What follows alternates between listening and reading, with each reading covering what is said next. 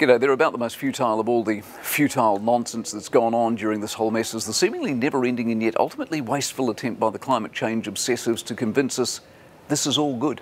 How many stories have we had of how the air quality has improved as if to show us or tell us what exactly? I mean, if you do nothing, if you lock everybody away and close an economy, you can improve the environment. Do you suspect anyone above the age of 6 could not have already worked that out? I mean, does having pollution disappear because we're all indoors really a victory? Reports initially from northern Italy, of course, those satellite photos over China, the vast swathes of northeast of America under fresh, clear skies, our own motorway readings. Yes, indeed, confirmation that basically if you revert the world back to 1467, you do in fact get fresh air and less pollution.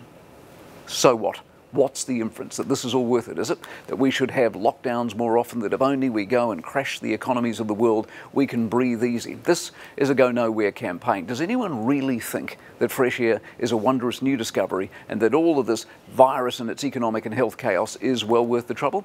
Most insidious is the call from the unions and the other zealots in an international open letter not to save airlines, not to bail them out, not to offer them assistance, let them fail, let them go under, and in allowing that, we reduce pollution.